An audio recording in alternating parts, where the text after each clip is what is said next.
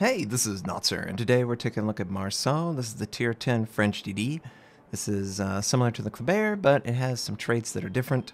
I want to talk about the traits that are different, show off a game, talk about my build and how I would have changed it knowing all of the traits. So the Marceau it's a Colbert hull with different guns, different torpedoes, and a different consumable loadout. So the guns are 127mm guns. There are 8 of them on 4 gun turrets. We have the torpedo system, which is a 9-kilometer variant that moves slightly slower than the 8 kilometers that you see on the Kleber. But there are benefits to that as well. 9 kilometers is a much easier proposition than the 8 kilometers at 7.8 kilometers for the detection of the ship. I am one of those players that still believes strongly in the concealment of my DD. You know, that's one of the traits the DDs have over every other ship, and it allows them to do a lot of things. It allows them to take objectives, keep people spotted, drop off, or do whatever you want to maintain control over the situation. You have the ability to dictate it because of that concealment. So 7.8, same exact concealment as Colbert. Longer range torpedoes, though, don't really feel the unfairness when it comes to the torpedo range to the concealment range. But you'll notice that in order to have this equipment, you got to give up a really big thing. And French giving up main battery reload is like a sin, I think. It is a really big deal that the French, particularly the Marceau, does not have main battery reload. You definitely miss it for assassination plays. Yes, it's 127mm guns, and it's 8 of them, but they just don't do the kind of chunk damage that the 139s do. And obviously the reload time would dictate and suggest that. So it's a change. It's a change where you don't have main battery reload. I can't spam out on a target and get a really great situation that I could either AP broadside him or kill off a DD or, you know, farm some fire damage on a target. That's just not really a play that's available. And because of that, it informs your play in a different way. So, obviously, 127mm guns. There's an enemy DD here. He's trying to move between these 2 islands. I was trying to move forward. A typical play that I would normally do on my Kleber back in the day, but they've nerfed the concealment. I can't assassinate him like I want to, but we did move close enough that he was actually spotted. Now, he never actually fires his guns, but we can still do pretty good damage with the high rate of fire. So he is spotted for a short time, and actually I think we set him on fire, so he was actually spotted for a longer time, but he uses damage control to drop on. But you'll notice that the gun range is pretty pathetic.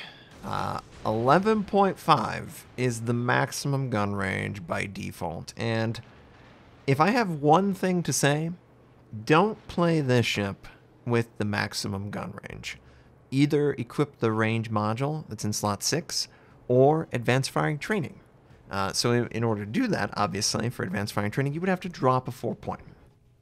Now, a lot of players, or I guess a lot of examples of recent, they will give up concealment in order to take advanced firing training. And, you know, advanced firing training is nice. It gives you gun range on small caliber, and it gives you flak burst damage.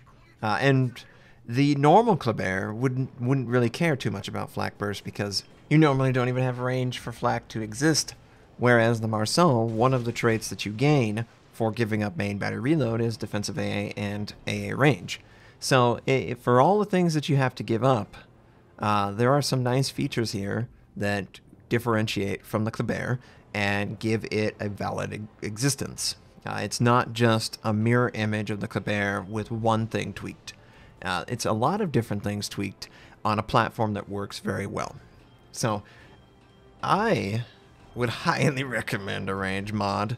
And for that, if you get the range mod, you can fire at targets 12, 13 kilometers away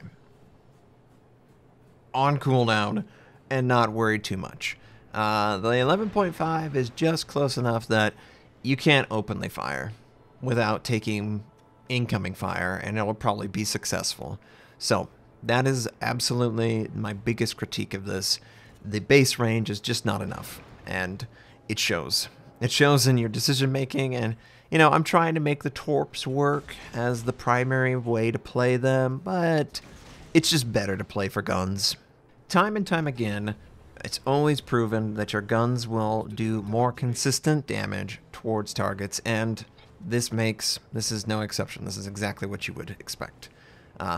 But clearly, I can't openly fire. So all of this dead time that is being wasted by me not firing, I could be firing with a better build. But I like the torps. I've always enjoyed the system. It's fun to be active and maneuver back and forth, which is always available.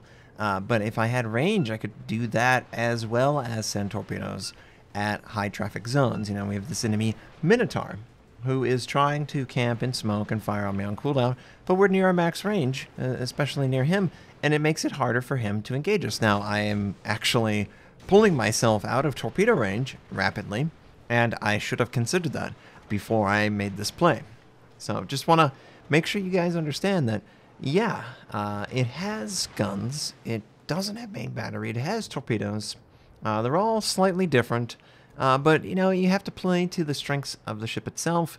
And, yeah, you want to make the torpedoes work. They have pretty reasonable gun reload, but at the end of the day, it's guns.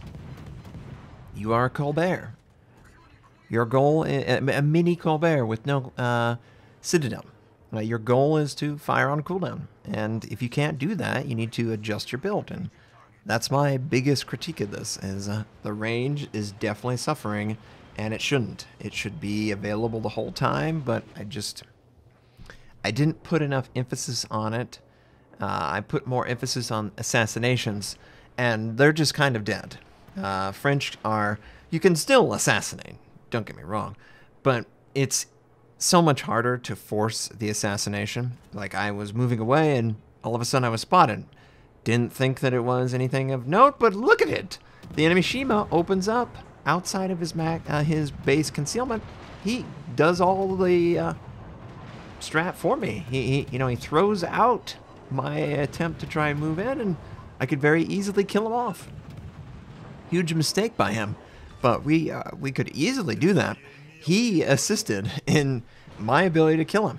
It was just a misplay by the Shima, and you'll notice that the damage is pretty good. You just need to be able to fire, and fire from a range that is actually safe, which we are not. Definitely not at 11.5. So, enemy team has lost a lot. We've killed 2 enemies, one of them being a Shima on this flank, which is good. That means there's only 2 more DDs left in the game. But I need to try and make a play. Now, I have 50% of my life, and I wish I had more. But the one thing I wish I had was range. It's the biggest disappointment of the whole thing. The base range just isn't adequate. It's clear that they expect you to go range in another way. And after playing this, yeah, that's how it means to be. But the game itself is so competitive, I didn't want to pass it up, because let's be real, guys. There's a lot of blowouts going down. And as much as it's enjoyable to watch a blowout, literally the video that I posted yesterday, it's also enjoyable to see you struggle. Find an opponent that understands how to engage you, where you have probably a 50-50 chance. This enemy Minotaur did a great job of firing on me in his smoke, not giving me a place that I could return fire. I didn't do a good job of moving forward so that I could actually torpedo him. And obviously that backfired. But his teammate, the Shima, threw all of that away by openly firing in a position where he couldn't possibly avoid it. And we were able to kill him in a blink of an eye. And that's just down to the high rate of fire of the guns, the speed of the ship itself to throw off incoming shells, and an overeager player that doesn't understand or respect the equipment that's available here. Yes, main battery is not an option, but it's still more than adequate to kill opponent DDs. You have more than enough penetration. You still have a huge advantage against them, even without main battery. And, another target that we have a huge advantage against, the enemy Minotaur. It doesn't have a lot of armor, so the low gun caliber is okay. It's not a big deal because I can pretty much pin from any angle, and all I have to do is hit this guy. And with the high rate of fire, very easy to smoke fire. Whereas something like the Colbert, I wouldn't recommend smoke firing in the Colbert. The only time I would smoke fire is if you're about to kill the target. You know, a DD just pops smoke and he's hiding from you, and you're right at the end of your main battery reload, or you're right at the beginning, and you're just desperately trying to get something on the target. That's when I would say, Kleber, yes, smoke fire. The Marceau, it's definitely an option always because of the rate of fire. Now, this enemy Minotaur, unfortunately, I'm spotted by the Des Moines, but I do get close enough to the Minotaur that when he fires, he detects with the bloom of the guns. So I'm just going to switch to AP and see how well they work. Noting that these are 127, these don't have the same pin. Clearly you can see the shells are going right where the Citadel is, and oh, now we're getting where we need to be. He barely showed too much side so we could pin. But with slight angling, you could see those AP shells, they couldn't get to the Citadel. That's one of the downsides of the gun caliber, but it's also a plus.